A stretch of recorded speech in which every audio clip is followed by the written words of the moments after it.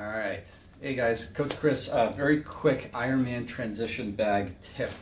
When you're dropping off your bags, and especially if it looks like there's going to be rain overnight or during the race, how to keep your stuff dry. So one of the main tips I do is ziplock bags. So I put my running shoes in a completely separate, fully sealed ziplock bag. So my running shoes will always be dry when I get back to transition.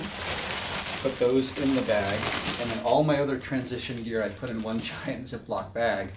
And so once I put my shoes on, I just grab this and I walk. And while I'm walking, I take things out and put them on. So I'm saving time, not sitting in one place in transition. And all my items will also be dry.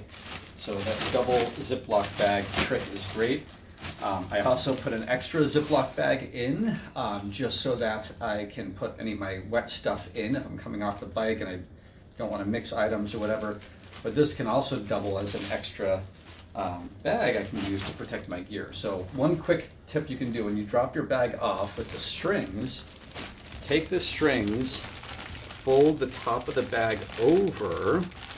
So first, we'll just tie these tight, then roll the bag over and tie them again, sealing the top as like a little bit of a knot. And that way, if it rains, the rain will go down around the side. It won't really get into the bag.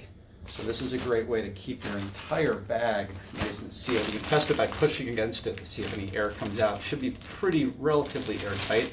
If you want to go next level, you can even go further and take a bag like this, put this over the top of that, and then get another little piece of string and put that over. Create a whole nother balloon over the top to really go crazy with it, duct tape it, whatever you want to do. But that would be a little extreme. I don't think you need to do that, especially if you don't have an extra bag. Just roll this over and then tie it again, and that way hopefully it'll be easy to open still, but it'll also be much more sealed. Give that a shot.